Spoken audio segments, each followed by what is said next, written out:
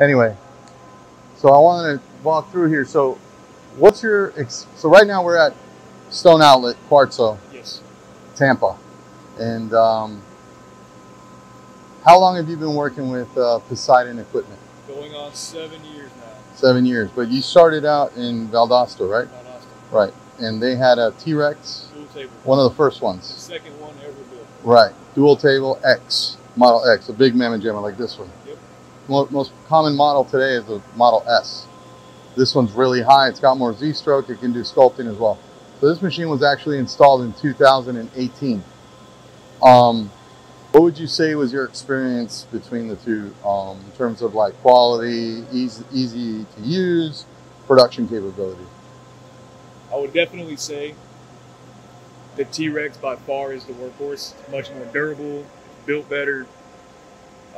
The fact that it has the dual table capability, I mean, it knocks any single table machine out because you have the ability to, the machine can work on one side and you have the ability to set the pods on the far side. So right when the machine's finished, you're already moving. Working nonstop. Basically. Yes.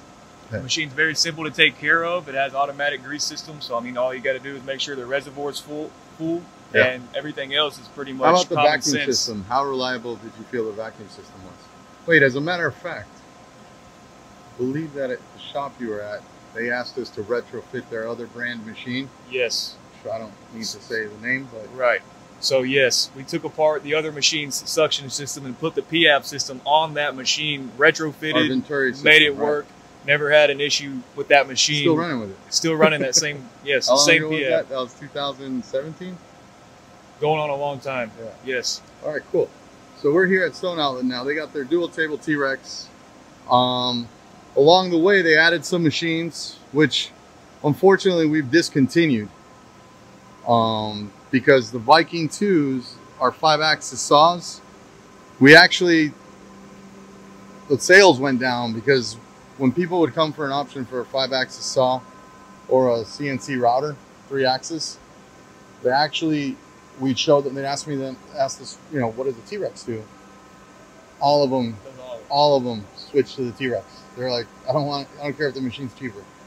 I'm switching to the T-Rex. So actually last year we had to discontinue the Viking. They weren't selling. Wow.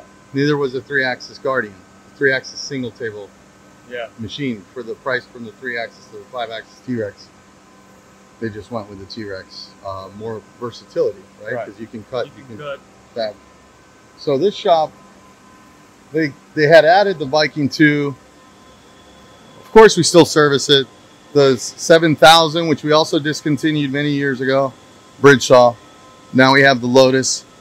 And then they bought another Viking 2 as well, saw. And they had also gotten a single table T-Rex X over here. And now we're in the installation. We're on the installation. That's why we're here today. With all of our technicians, we're doing a little calibration class, we call it, to get all of our technicians synced in on a uniform process to install T-Rexes. This is a Trident Edge machine, which you guys use for all your kitchen countertops that are straight runs, right? Yes. Awesome. Awesome. So now we're going to be able to put this machine on, and then we'll have 3 T-Rexes in line over here. And each machine, there's only one operator, yep, and there's one programmer for all of it. So you have one programmer overseeing the whole process while one guy loads the material.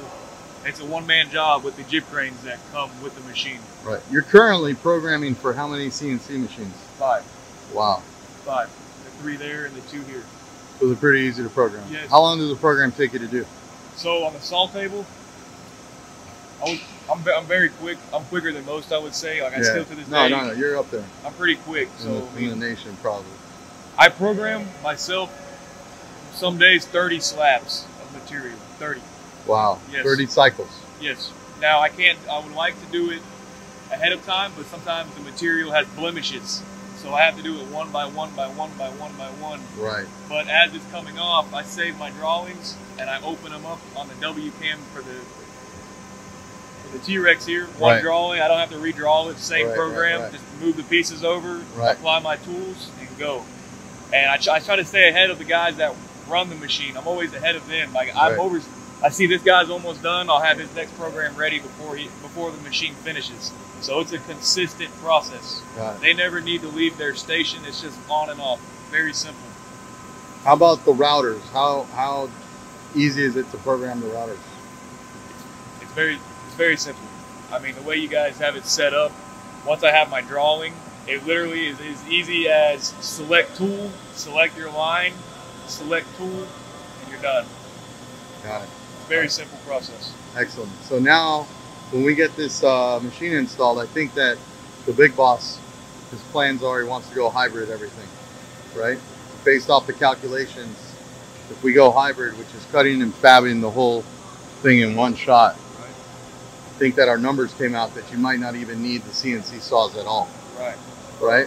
Be able to do that same production in a day, the 30 slabs a day, Yes. with 3 operators, a couple touch-up guys, and a couple guys to help move stuff and run pieces through the edges. And the pieces come off the machine finished, Yeah. from my understanding, so we don't need 5 fabricators anymore. You only Just to need do touch-up, right? touch-ups. Right. So you're talking about probably 8 people in the whole shop total to do 30 slabs processed in a shift Yes. on these 3 machines.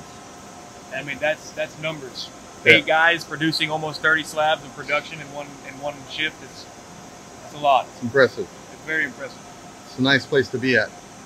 How many water jets are in here? 0. Nice. Have I ever needed a water jet? No, I have not. Got it. All right, my man. Well, thank you so much for the time. I appreciate it. Dude, Thanks, anytime. man.